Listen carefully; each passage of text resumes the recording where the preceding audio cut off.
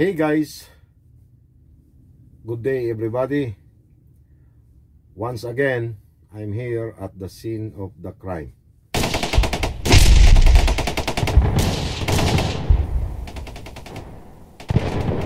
Acting like more than a blogger, it is like a reporter, scene of the crime. Anyway, the concrete pump that you saw in the earlier part of this video is our topic.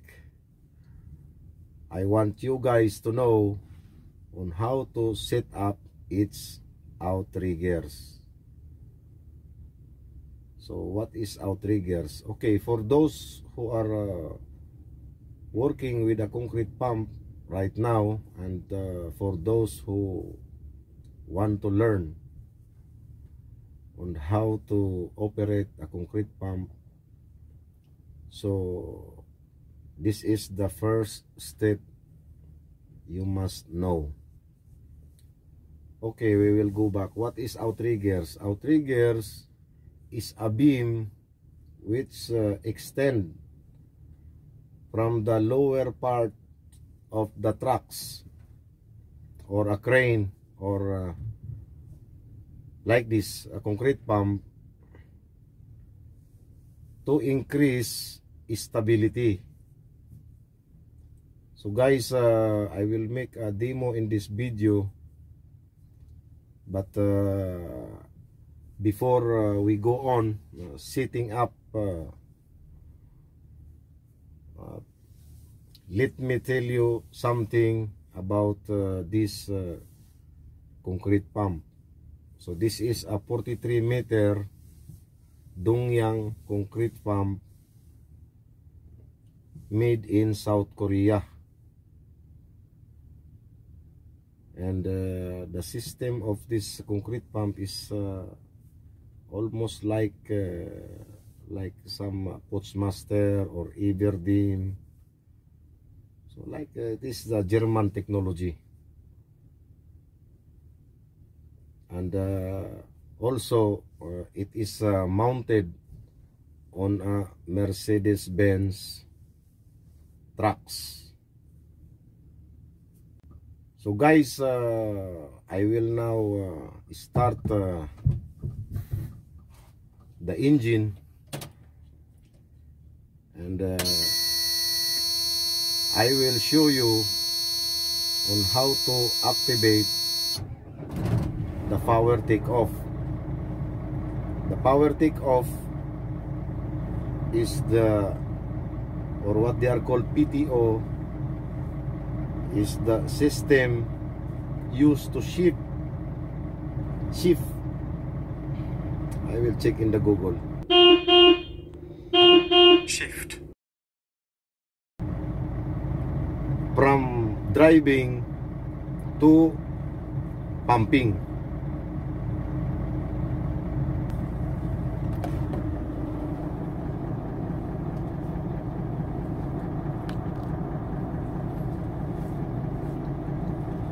So guys, this is the power take-off. So we must press the clutch and switch it on. Then you can see the light lit up.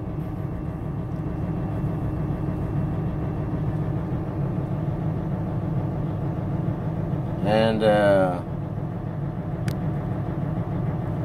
our gear should be on the gear number 7 with the splitter put on a high speed. So this is number 7. So now the PTO is working now, or the PTO is being activated. By the way guys, this is the remote control we are using in the concrete operation. So let me show you on how it works. So now the light is blinking, as you can see. So the control now is here. Once you you activate the PTO, shift the gear to number 7, switch on the remote control, all function here on the truck is deactivated. So the control now is here. So let me show you the engine RPM. So this is the engine RPM. So it's working.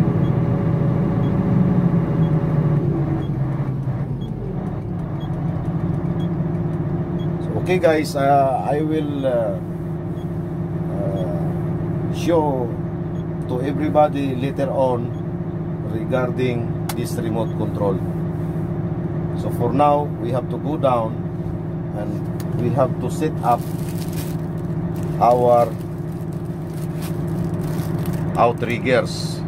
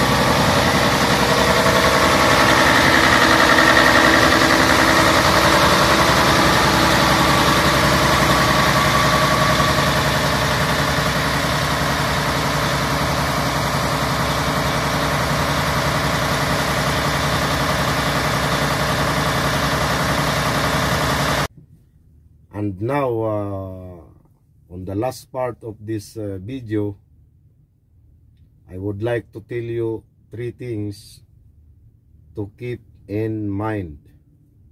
So number 1 is the outrigger pads.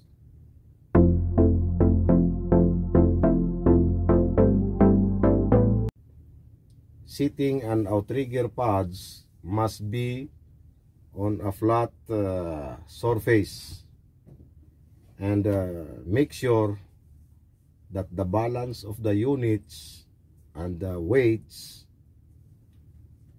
are equally divided. And for the number 2, 1-to-1 rule.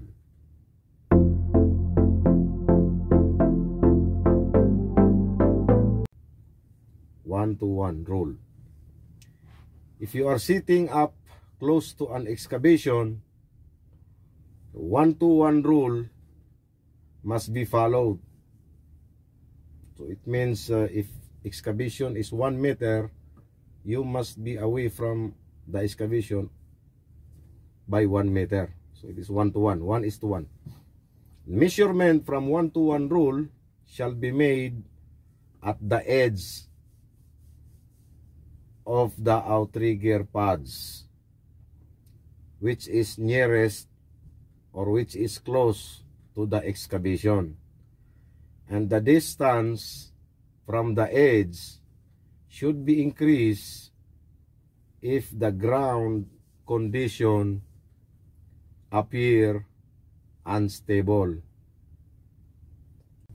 And for the number 3, guys, which is the last but certainly not the least, warning signs and decals.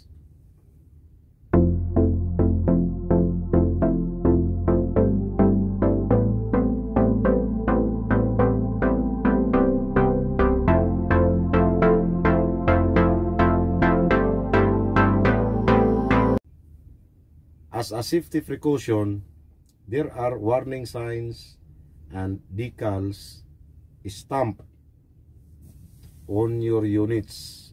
So these are warnings that should be followed all the time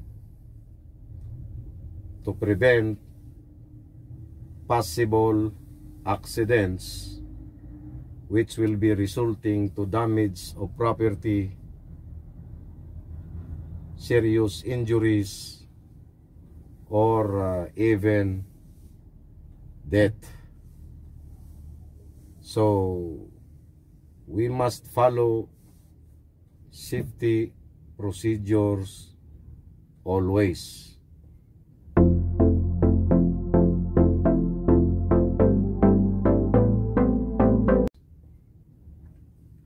So thank you guys for watching this video, and please don't forget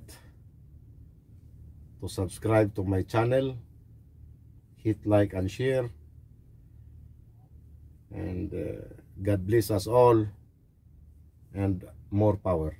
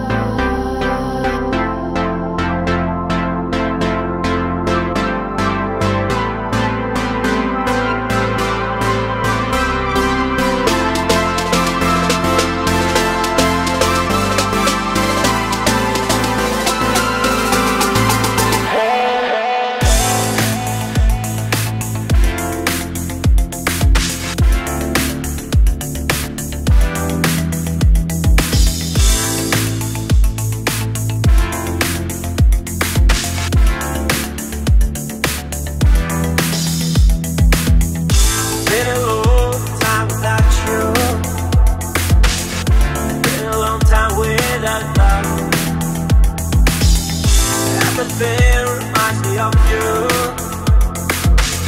but everything na